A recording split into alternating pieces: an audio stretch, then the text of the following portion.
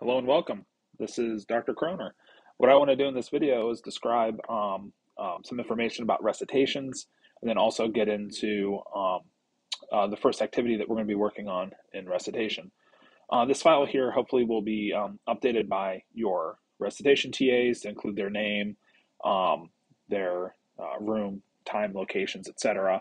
So you know the contact information for your own TAs for your particular section. For our class this semester, the lecture group that I'm leading has 4 recitation and lab groups.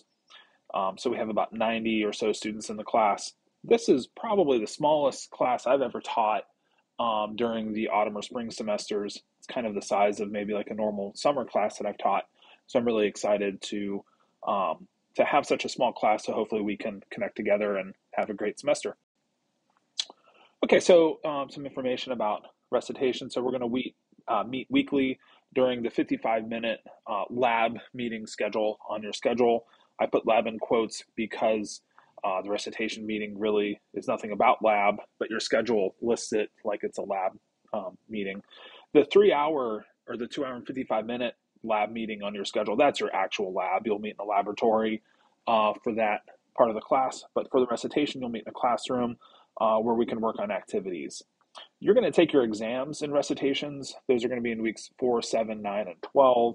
We'll talk more about exams as we get closer to them, but just know that you'll be taking those during your recitation time slot in your recitation room. The other weeks in recitation, you'll be working on activities with your TA. And so you'll work on an activity. You'll be able to access these in modules and Carmen. You'll be able to work with your classmates and your TA to work on the activities during recitation. The goal is going to be to simply try to complete as many of the problems on the activity as possible. Usually your TA will lead you through those problems. They might give you a chance to work either by yourself or in your group, depending on the activity and problem, but they might give you a little bit of a chance to try to see if you can figure out the answer before they go over the solution with the course or with the class. We'll post a key so that if there's anything we don't get to in recitation, that you can check the key. And then usually there'll be a video that you can watch as well to double check the answers or see if there's anything you want to watch again. Attendance is given mostly based on attendance, but we also want you guys to participate during class. So depending on your TA, they might ask you to submit your activity afterwards, or they may just come around the room and make sure everybody's working. But, you know, we really want to give out 10 out of 10 scores to everybody in the class. We want everybody to attend. We want everybody to participate. We're not looking to take points away. The only real easy ways to lose points in recitation would be to simply miss the session or to maybe be late or leave early. So just plan to be in recitation the full time. If you get through the activity quick, maybe your TA will let you leave a couple minutes early, but I would plan on being in your recitation room for about the entire length of that 55-minute recitation session. You do get 2 drops. These drops are really intended to be our absence policy for the class, so they're really there to allow everybody to get 2 absences throughout the course. I would really hope that most students wouldn't need 3 absences or more in a given semester. If there are circumstances that seem to lead you to need to miss more than 2, I would, sort of make sure to try to have a good reason for at least missing that 3rd recitation. And I would also try to save those drops for when you really can't attend in case you get sick or you have an emergency. You don't have to email me to use your drops. They'll automatically be given to you through Carmen. So if you do have to miss recitation, just go ahead and miss it. It's no big deal. For the 2 misses, those won't impact your grade, provided you attend all the other recitations. So again, try to save your drops for your truly necessary absences. You can bring questions at the start of recitation. Your TA may ask the class if there's any questions before they get into the activity. You can also take questions all different kinds of places, such as the Learning Resource Center, our TA room that's in 170 Celeste. You can email your TAs. You can email me. You can visit my office hours. My office hours will be listed in with the lecture slides, and there's like a contacts page in Carmen where you can find those as well. So you can check out that information throughout the class. I'm always happy to answer questions by email as well. So feel free to reach out to any of us as you have problems throughout the course. Let me also mention here that the TA room, you can visit any TA in the course, not just in our course, but in all of our 1210 courses, and even our 1220 course TA should be able to help you as well in that Learning Resource Center. That's where all of our TAs hold their office hours. So the goal of recitation is to provide you with an activity to assist your learning and to help practice the material in the class. It should be a chance for you to get some feedback on your learning, a chance to attempt some problems, and a chance to see some solutions to problems. So how do you contact your instructors? Here's my email here. Again, feel free to reach out anytime with questions if I can provide some assistance. My office is in McPherson Lab.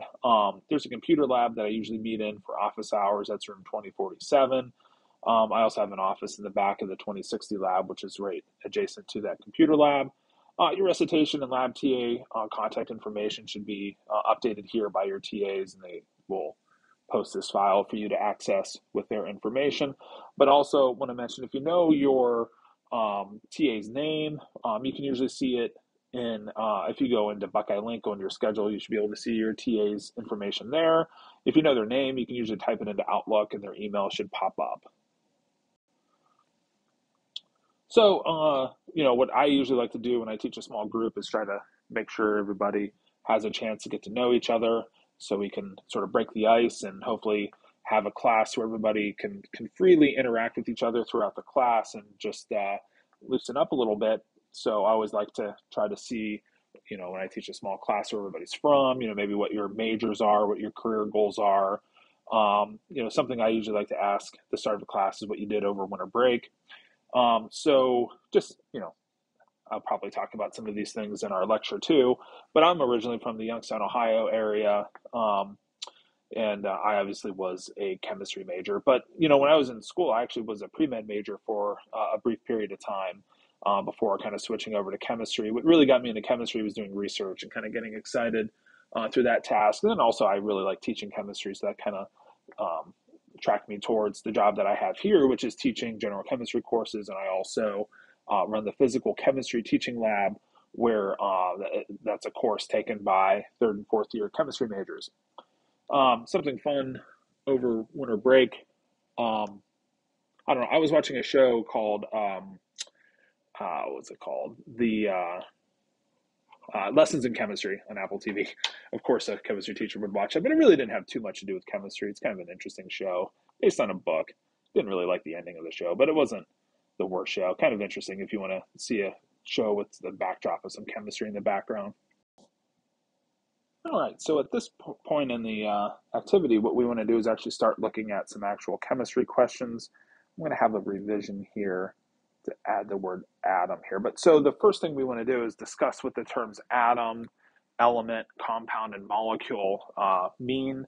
So atoms, of course, are the building blocks of matter. They are the simplest, most divisible form of matter. So you can imagine perhaps there being a single atom of hydrogen, a single atom of oxygen. If we put two of those individual atoms, they can connect to two atoms of H, they can connect to one atom of O. You've probably seen the molecule water before, water looking something like this. We'll talk about lone electron pairs and structure and all that stuff as we go throughout the class. But this is an atom, this is an atom, and that's an atom. So I have three atoms connected together. So water is a compound. So a compound has to contain two or more different elements. So if we have two or more elements present in the formula, then we have a compound. And there's all kinds of compounds, of course. You could have something like glucose, where we have a lot of atoms. You could have something like sodium chloride, where we have just one atom of sodium, one atom of chlorine. Interestingly, something like sodium chloride solid, if you're thinking like this being an ionic solid, that what this looks like is repeating ions in all three dimensions. So we have an ionic compound where we have all these ions interacting with each other. And that gives sodium chloride its property of forming this type of solid. Actually has a really high melting point from how strong those ionic bonds are. Now, a molecule is something like water. So water exists as a molecule. This is where we have atoms bonded together through covalent bonds. So a molecule is just where we have two or more atoms that are connected together through a chemical bond. So two or more atoms, I know it's kind of messy. Two or more atoms is a molecule. Two or more elements together makes a compound. And now what makes an atom distinct is what type of element it is. So we have all kinds of elements from hydrogen to helium to lithium to beryllium, etc. And we'll talk in chapter 2 what makes elements distinct from each other, and you probably know this, but it's the proton count. So the protons in the nucleus of the atom kind of change the properties of the atom. And so each atom has a distinct set of properties. And so elements are just that basic building block of matter being comprised of different atoms of that element. Okay, so water is an example of a molecule. It's an example of a compound. We often call this a molecular compound. Now, sodium chloride gets a little tricky. Like, it doesn't really exist as a molecule. Ionic compounds kind of are a different type of class of compounds.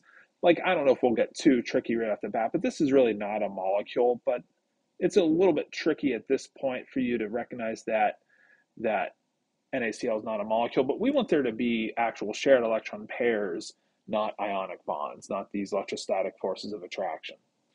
But that's maybe a little bit more advanced, but we'll get into the distinction and the differences between something we think of as being molecular versus ionic as we continue into the course.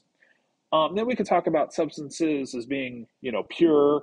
You can imagine having a pure water sample. And now pure is always kind of, in a way, hypothetical. Like it's really almost impossible to have a water sample that doesn't have any impurity in it at all.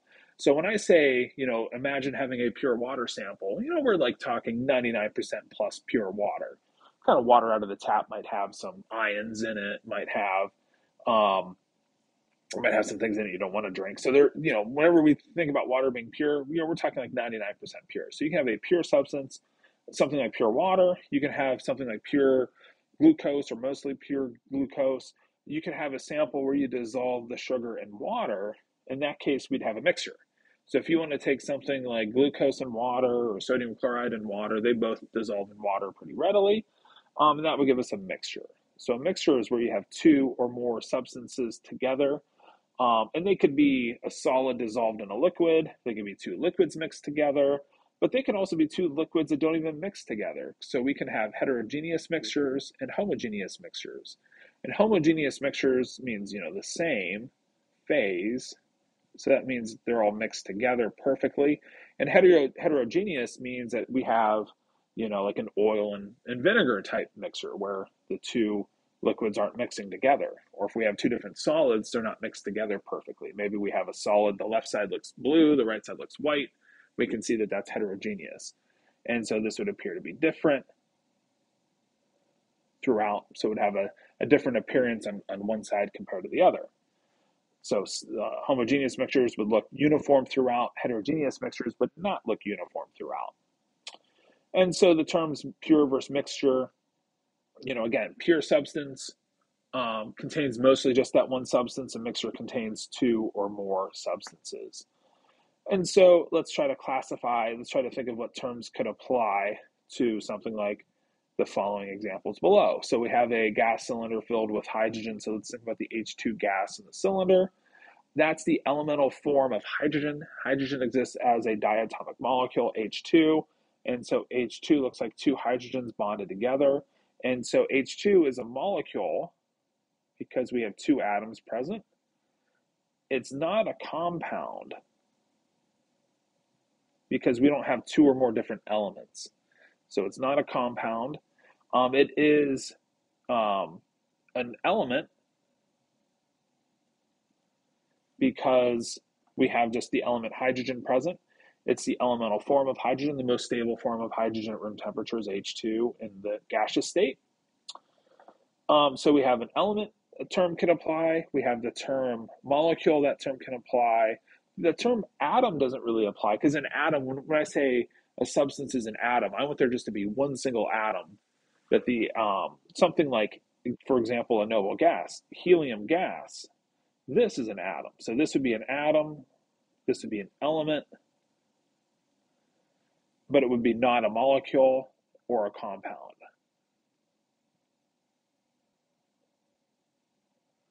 And then these would be pure substances. So we can say that H2 is pure. The helium sample here, this would be pure too. Or what about water? Water liquid. So we have, a container filled with liquid water. We're thinking about the liquid water here.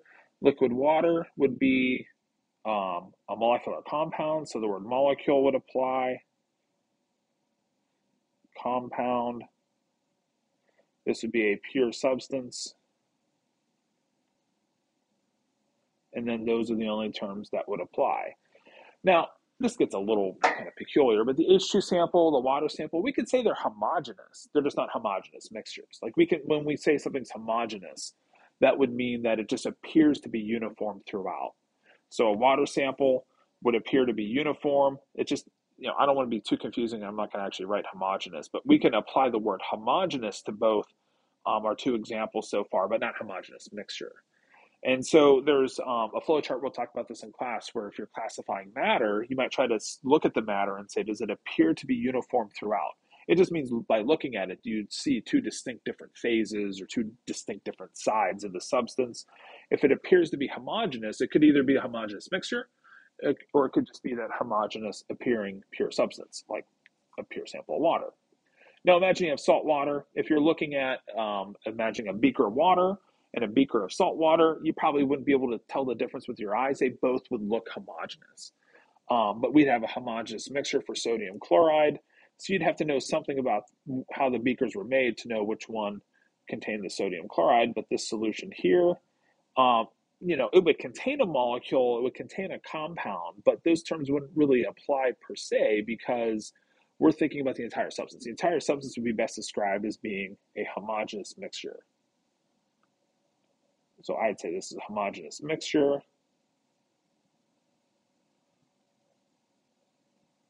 Because it would be uniform throughout, not heterogeneous, wouldn't be differently phased. Maybe homogeneous mixture containing a molecular compound, and we'll have to talk later about what sodium chloride, how it ionizes in water. So we'll just leave this as homogeneous mixture for now, as I think the best term that would apply to that solution. And then if we had vegetable oil and water, they're not going to mix together. Salad dressings would tend to settle, like Italian dressing, for example. And if you had a dressing that did mix, it probably has something like, mayo or like a mustard or something that helps the two phases stick together. But if you just have pure oil, pure water mixed together, they're not going to mix. You're going to get a heterogeneous mixture.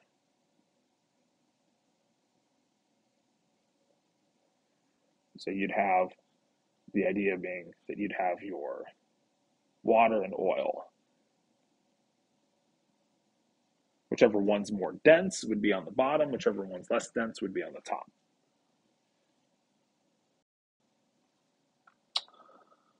All right, so let's talk about elements for a minute. So it's important that we recognize the pairing of names and symbols on the periodic table. This isn't like, this isn't doing this. This isn't like reconstructing a periodic table. Like if you want to get to this level of detail, that's fine. So I'm just sketching this real quick to be like, I don't expect you to know the order of the elements. What I'm really expecting you to know is if I say the symbol H, that you know that that's hydrogen. If I say He, that you know that that's helium. If I say by name sodium, I want you to know that that's Na. So I want to be able to communicate element symbols or element names and then not have you confused on what symbol or what element I'm referring to. But now there are a lot of different groups, like there's the actinide and the lanthanide series at the very bottom of the periodic table that would have a lot of examples that we don't use very often. So we don't need to know all the elements in the periodic table, the name and symbol pairings, but the name and symbols I want us to know and recognize would be the alkali, the group 1A, the alkaline group, the group 2A, that would be the second row of the periodic table. So this is the alkali, the alkaline next, our halogens over here, that's our 7A, and then our noble gases is our 8A. So I want us to know all of those kind of name in pairs. So just take a look at a periodic table. If you're going down, like for example, the alkali group, this would be like the lithium, sodium, potassium, rubidium, cesium, and then like francium. I don't, francium's radioactive. Not going to see it. I think there's less than like 10 grams of francium on the entire surface of the on Earth in total. So there's not going to be any examples of francium that we work with. So when you get to the very bottom, the last row, those are going to be a case. You're not going to see those come up in examples too often. So just to give you an example that, lithium, sodium, potassium, rubidium, cesium, we want to make sure we're on the same page with those. And so the name of sodium, Na, I can spell correctly, rarely for a grade do you have to do any spelling. So like on a test, you're usually doing multiple choice. You're usually not typing in answers on an exam, so we luckily don't have to spell out too often. But K is potassium. Sometimes we get potassium confused with the symbol P. The symbol P is for phosphorus. Fe is iron. Co and Cu are good to make sure that we get the distinction between cobalt and then copper. So copper is the Cu. Cobalt's the Co. Magnesium's Mg. Manganese is Mn. So those look pretty similar, but Mn comes first, so manganese, and the G comes first. That's magnesium, Mg. Silver, that's Ag. Chromium, Cr. And so we also want to know the first, I say 5 rows. Like the other day, the chemistry department was really saying maybe just the first 4 rows. The 5th row does get into a few cases where there's not that many examples we'll actually use in the 5th row. Some of the bigger elements beyond the 4th or 5th row that come up a fair bit are like tin, lead, gold, mercury is Hg. So those are probably the 4 examples of things beyond the 4th row that come up a fair bit that you may want to just make sure that you recognize. Let's talk about dimensional analysis. I meant to unbold the correct answer, but how many quarts does 0.875 grams of ethanol with a given density occupy? And we're given some conversion factors. For the most part, there's going to be almost no conversion factors between an SI unit and like some non-SI unit that we expect that We'll talk in class that I expect that everybody will know that a kilogram is 1,000 grams. Like I'll expect that we know that 1 gram contains 1,000 milligrams, for example. That I'll expect that we know the milli, the kilo, how to convert with those prefixes. I'll also expect that we know the centi prefix, like there's 100 centimeters in 1 meter. I expect that we'll know the micrometer. There's 10 to the 6 micrometers in 1 meter. So 1 meter is a 10 to the minus 6 micrometer. Wait, hold on. Yeah, I didn't write the conversion factor I want to write that 1 micrometer is 10 to the minus 6 meters. So 1 micrometer is very small. And then the last one I expect that we'll know is that there's 10 to the 9 nanometer in 1 meter. So the nanometer is really small. 1 nanometer is 10 to the minus 9 meters. And so the prefixes I expect that we'll know: kilo, centi, milli, micro, and nano. Anyways, for this problem here, we have so many kilograms. We want to know the volume in quarts that occupies. And so what I want to do is just use this as an example to go over dimensional analysis. That I should be able to start with what I'm given here. Whenever I'm using dimensional analysis, the one thing that could always go wrong is the worst thing I might have to do is just like start over and maybe choose a different value to start with. But if I just kind of say how many quarts, what I'm looking for, what am I given? So we'll start with what we're given. The worst case scenario is we may need to divide by what we're given instead of start with it numerator. So if we need to flip it, that will probably be obvious at some point in the problem. I think we're actually going to be okay here.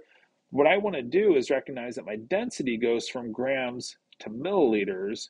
Then I can go from milliliters to liters. Then I can go from liters to gallons. Then I can go from gallons to quarts. Okay, so what I want to do to get to grams per milliliter is convert to grams. So I want to do this conversion first. And so I'm just doing this conversion, a kilogram's 1,000 grams, so that then I can use my density like a conversion factor. I can write 0.789 grams per milliliter. So anytime I have an equality, anytime I have 1 kilogram equals 1,000 grams, 0.789 grams equals 1 millimeter, I can use those like a conversion factor. So I'm just going from grams to milliliters. And that gets me over into the volume unit. And so then I can do another step here where I go, I need to get the liter to use my given conversion factor, and I have to know that there's 1,000 milliliters in 1 liter, just from the milli prefix. And then I can use the given conversion factor that there's it's 3.875.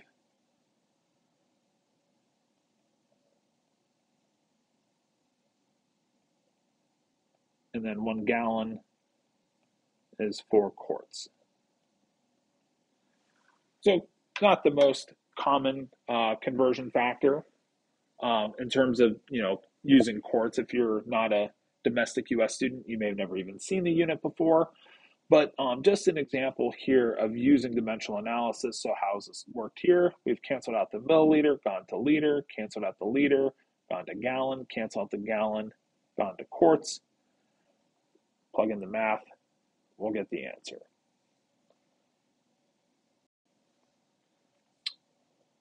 What's the difference for significant figure? What's the difference between these numbers here? If I look at these numbers, 1.05 times 10 to the 3, well, that would be 105.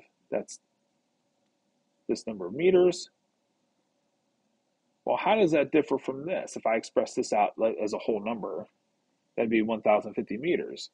Well, one thing we might do is we might say, well, what I'm underlining is the last digit of significance in the value. Like when I see 1.05 times 10 to the 3, with this number here, it carries an inherent impreciseness. There's some uncertainty. We look at this digit here and say this is the uncertain digit.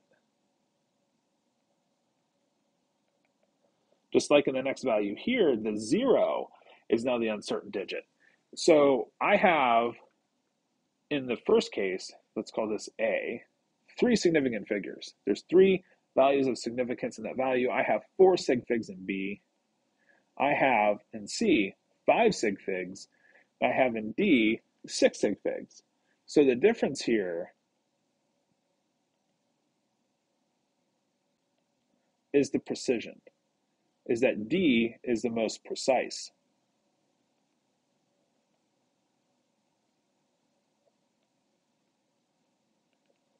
Let's think about this for a minute. Let's think about this as money. Like you go to the store and you say, how much is this item? It's a TV or something. And the vendor says, oh, it's 1,050. Exactly? No, it's about 1,050. What do you mean 1,050? Like how, like, is it, what's the plus minus? Like if you said, well, the 3 sig figs would mean it's 1,050 to plus or minus about $10.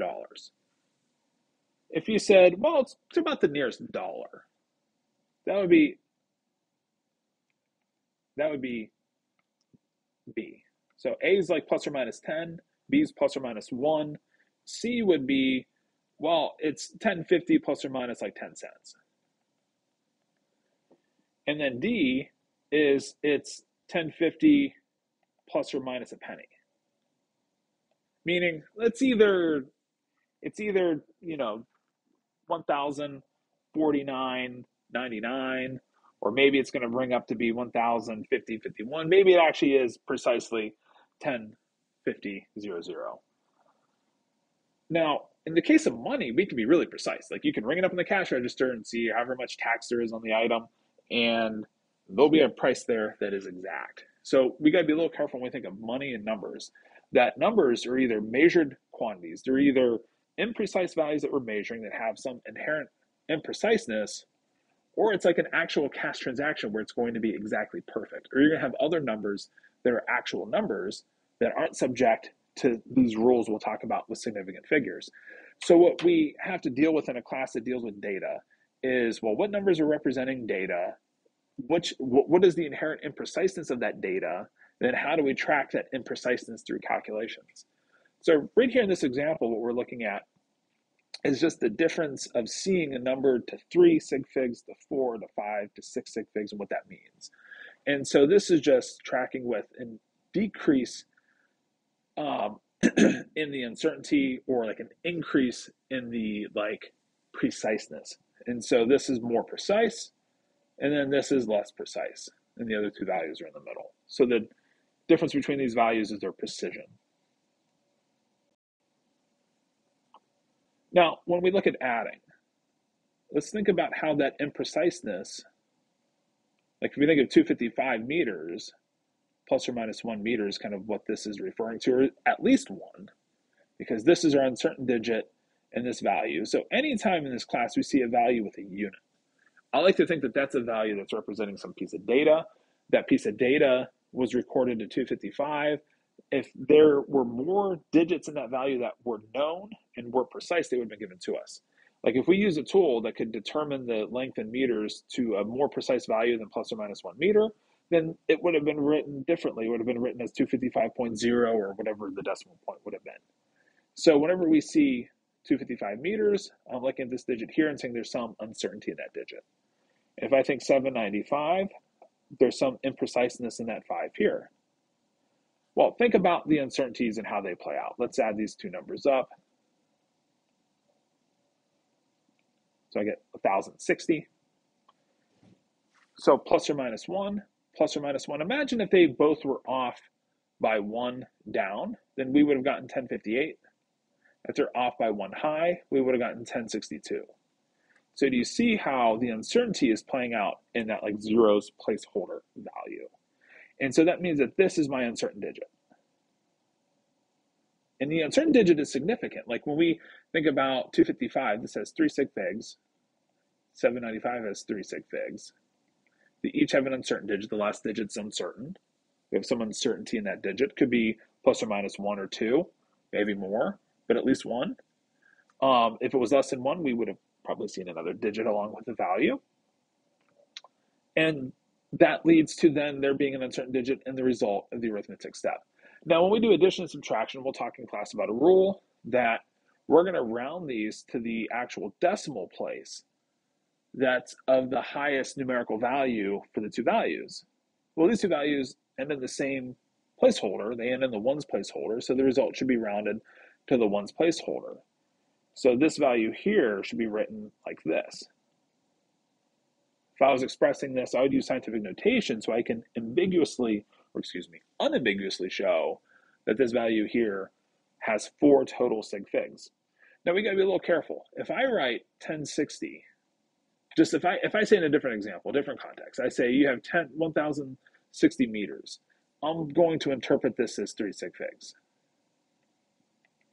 Because the 0, unless I'm told that information that lets me know that it's significant, I'm assuming it's not significant. So I'm assuming that this is my uncertain digit here, that's 6. But now in another context, I put these numbers into my calculator. My calculator screen says this. It's a different context. I have to then look at the math, think about the uncertain digits, think about the addition rule, think about the placeholders. I'm going to round to the same placeholder. That's the highest magnitude. In this case, they're the same. They both end in the ones placeholder, so 1060 is good to the ones placeholder. So that's good to 4 sig figs. And if I want to identify 1060 to 4 sig figs, I have 3 basic approaches I could do. I might put a decimal point here. That's usually okay for like maybe a homework problem, just to make sure you remember that all 4 digits are significant. I like the underline approach. If you underline the digit that's uncertain, that's another way of tracking it. If you want to report it carefully, I usually use scientific notation where you're forced to write the 0. Because any 0 after a decimal point has to be significant, otherwise it wouldn't have been written. Okay, so if we want to express, if for some reason we wanted to express this to 5 sig figs, you just add another 0. All right, so let's look at one more example here for significant figures. Now, let me mention that we're getting ahead of lecture in terms of talking about sig figs, but I think the examples of sig figs just get into sort of the ideas behind what they're trying to accomplish and what they mean. And thinking about this as many times as possible is going to be helpful for us to understanding the concept, which I think is actually a fairly simple concept, but that's very complicated. It's very complex in some of the ways that significant figures are applied, but the rules themselves we're going to see are fairly straightforward. But what I want to see in this example is try to almost derive, if you will, what the sig fig rule for multiplication might look like. And so if I'm imagining doing 35 meters times 35 meters, the arithmetic result in our calculator is 1225 meters. 35 times 35 is still 1225. But now the issue here is the inherent impreciseness of these values being 35 meters, being some piece of data where they each only contain 2 sig figs, and they each have the uncertain digit in the 5 value. And so these values here are 35 plus or minus 1 meters, 35 plus or minus 1 meters, at the very least plus or minus 1. And now let's just think about, and let's just look at what it would look like if they both were off by 1 on the low side. And so 34 times 34, well, that's 1156. And if they were both high by 1, that'd be 36 times 36. That's 1296. And so we're going from 1100 to 1300. And so the change is coming in these placeholders here. So we're seeing, down by about 75, up by about 75. The plus minus is really falling in about the hundreds placeholder. And so that happens to then lead us to the most significant digit, switch colors here, being that 2 value. Our multiplication rule is actually be very simple. It's going to be count the sig figs in the 2 values. We're going to round the result to have the same number of sig figs as the value in the multiplication step with the fewest sig figs. So 2 sig figs times 2 sig figs should round to 2 sig figs. And so this value here should be reported to be 1200 square meters. Technically, meters are squared, the unit squared here. So 1200 square meters is what this would round to. We're not saying 35 times 35 is 1200. What we're saying is 35 meters times 35 meters, where those values are representing values that have an inherent impreciseness of at least 1 meter in each of those values. That would round to a value of 1200 square meters.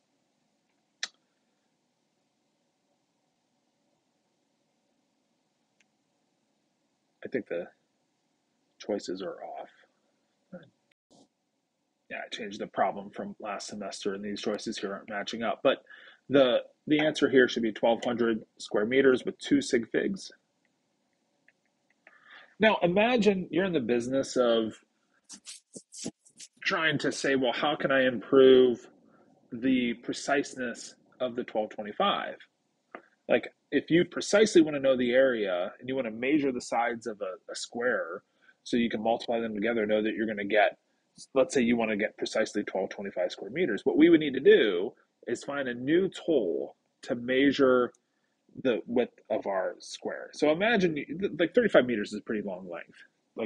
So maybe, the way we were determining that it was 35 meters was by using a very bad ruler, right? Or a very bad tape measure. Like, imagine how bad the tape measure would be for your error to be plus or minus 1 meter. Like, that would probably be like maybe using your feet to walk off the distance or something. Like, maybe you just took 35 steps and you said, well, each of my steps is about 1 meter, so it's 35 meters. How precise could that possibly be? It has to be pretty bad. And so I could see that being at least plus or minus 1 meter. So just imagine the tool that you would use to get plus or minus 1 meter is a pretty bad tool. All we need to do to get plus or minus 0.00 meters, that's going to be about plus or minus, a centimeter, is just going to be use a good tape measure. And even use a good tape measure pretty poorly, because you can get much better preciseness than a centimeter with a good tape measure. And so just use a better measuring tool. And then if you have 35.0, times 35.0, then that would be 1225 to 4 sig figs. 4 sig figs times 4 sig figs, that would work out to be 1225 square meters. So hopefully what this activity is introducing us to is just the idea that the tool that it is, or the instrument tool you're going to use to measure something, can then have an impact on how precise you can report a value afterwards. So if you want to, get a value that has a lot of digits, you have to be very careful and very precise with the measurements you take throughout the course of, say, a lab or an experiment or the measuring process.